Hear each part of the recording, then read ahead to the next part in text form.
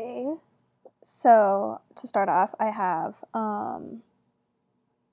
two static final variables because they will be the same throughout the entire code. In my main, I have my greeting, I have my print greeting, and then I have my array that will show the size of the array, which is always 8, or the size of the board, which will always be 8 by 8. And then I initialize the board in a method that I'll explain a little bit later. I have my turn counter, and I print my board, and this is where the program will tell the user which player's turn it is. So if the modulus 2 equals 1, then it's player 1. If the modulus 2 equals 0, then it's player 2.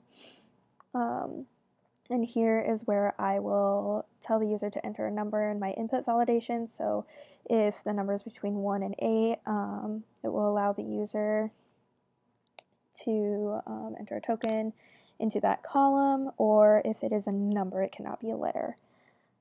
And then here is where I use a method, check open player R and check open player B, to find an open space for each token and replace that open space with that token. And then I increase my turn counter so the game will keep moving. In my checking win method, I have 3 different cases that could be returned. So R, B, or T. So R is if player 1 wins, B if player 2 wins, and T if it is a tie, if there is no other way or spaces that will allow the user to win, either user to win. For my greeting, I print my prompt, and then I have where I print my board. I initialize my board, so I tell the program what spaces are what. I have my check open player R and check open player B, and it will replace the spot with a B or an R if that spot is open. And then for my checking win, I have all the different ways that a user could win. So checking for win in rows for R, rows for B, and then I increase the win counter, which will count up the number of spaces in a row that they have. If not, it will equal 0, it'll start them over. And if they have 4 in a row, if it detects that they have 4 in a row, then it will return an R, which then later will go to my switch and tell them that they have won. And that is the same for B, and then for columns for R and for B. And then for diagonal, it is pretty much the same, except that I have to count specific spaces. So if it equals 4, it is R. If not, it equals 0. It'll start them over. So for diagonal, left to right up, right to left up, left to down, or left to right down, and then right to left down.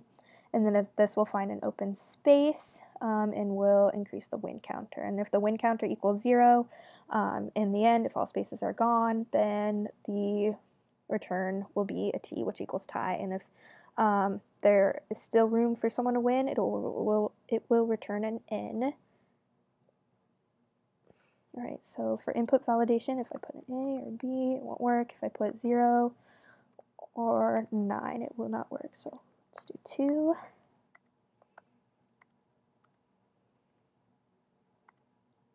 right, so player 1 wins, and that's a vertical win.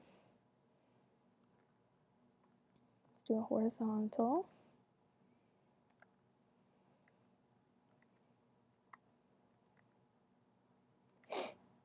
All right, player 1 wins again.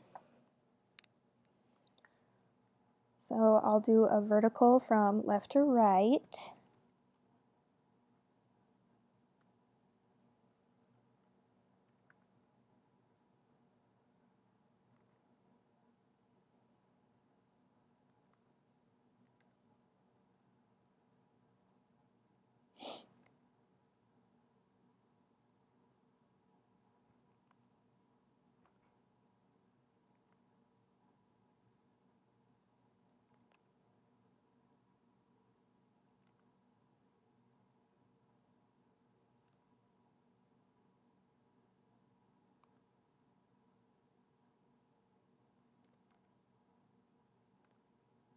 So player 2 wins in a diagonal in this way, and I'll do a diagonal the other way here quick.